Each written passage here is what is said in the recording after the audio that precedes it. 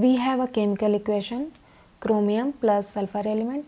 It will give us chromium third sulfide, that is Cr2S3. Now we are going to balance this reaction.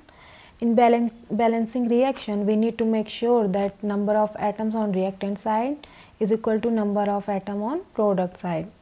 So we need to introduce coefficient on both sides of atoms.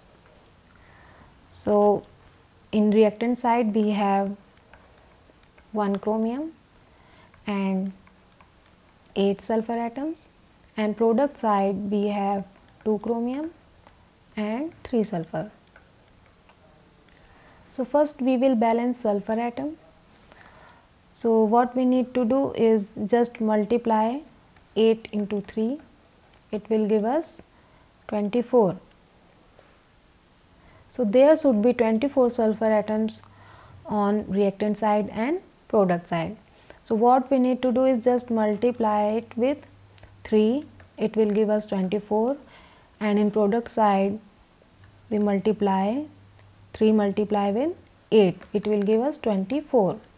Now sulfur atom is balanced.